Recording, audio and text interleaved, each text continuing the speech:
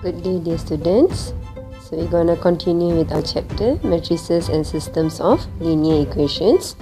So this is my third video on this chapter. So my third video will be on my second learning outcome, which is perform operation on matrices. So in my previous video, I have covered operation of addition and subtraction. In this video, I will be covering on product of two matrices. Okay, so now first we look at our lecture notes here. So when can we multiply two matrices? Okay, so this is very important. So we can only multiply two matrices when the number of columns in A is equal to the number of rows in B. So you look at the example here. So this is row times column and row times column. Notice that the column of matrix A is the same of the row of matrix B. Now, another important thing, your answer, multiplication of two matrices, row of matrix A times column of matrix B, which is M multiply P. So you can look at the diagram below here. So this is matrix A, where the order is M times N, and this is matrix B, where the order is N times P. So notice that N, okay, is the same. The column of your first matrix is the same of your row of the second matrix, and the product will be M times P. So to understand better, we try one example. Okay, so let's say we are trying to multiply matrix B and C. So before we multiply any two matrices, we have to check the order of the matrix. So look at matrix B. It has 2 rows and 3 columns. So the order of matrix B is 2 times 3. And the order of matrix C is 3 times 2. Because it has 3 rows and 2 columns. Okay.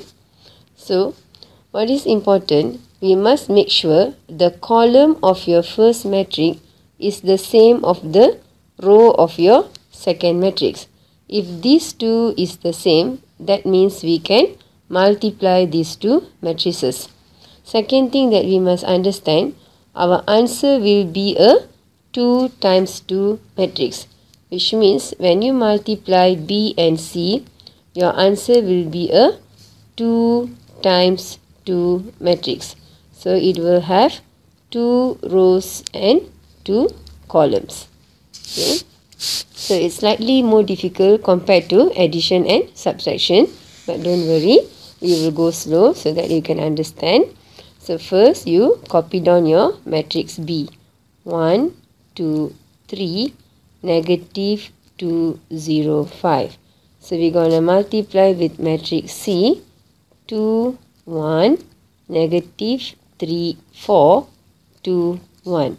Okay, so as I've taught you earlier, the answer of your B times C is going to be a 2 times 2 matrix, which means the answer here will have 2 rows and 2 columns. So we look at the first element. Okay, so this is going to be your row 1, row 2. And this is going to be column 1, column 2. So how I know? Because my answer is a 2 times 2 matrix. I will have 2 rows and 2 columns. So if you look at your first element will be the multiplication of row 1 and column 1.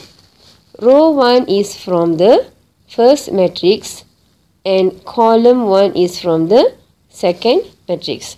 So row 1 times column 1, and your answer will be written at the row 1 column 1. Okay, your answer will be written here. Okay, let's see. So we're going to take 1 times 2 is 2. Okay, so I write here 1 times 2 is 2, plus 2 times negative 3 is negative 6 plus 3 times 2 is 6. Okay, so that first answer here is going to be 2 minus 6 plus 6. The answer is 2. Okay, next. Who is the element that we're going to write here? It's going to be the product of row 1, column 2. So this is row 1. Row 1 is from matrix 1 and column 2 is going to be from your second matrix. Row 1 times column 2. Okay, so 1, first element, 1 times 1 is 1. So 2 times 4 is 8 and 3 times 1 is 3. Okay, 1 plus 8 plus 3, your answer is going to be 12. Okay, so who are we going to write here will be row 2 times column 1. So this is our row 2. We're going to times with column 1. Negative 2 times 2 is negative 4. Okay, and 0. Okay, this is going to be row 2 times column 1. 0 times negative 3 is 0. And 5 times 2 is 10. So negative 4 plus 0 plus 10 is going to give you 6. Okay, so this is going to be the answer of row 2 times column 2. So this is row 2 times column 2. Negative 2 times 1 is negative 2. 0 times 4 is 0. 5 times 1 is 5. So negative 2 plus 0 plus 5 is going to give you 3. Okay. So your final answer is going to be for B multiply C is going to be 2, 12, 6, 3. Okay. Can you understand, student, how we get this?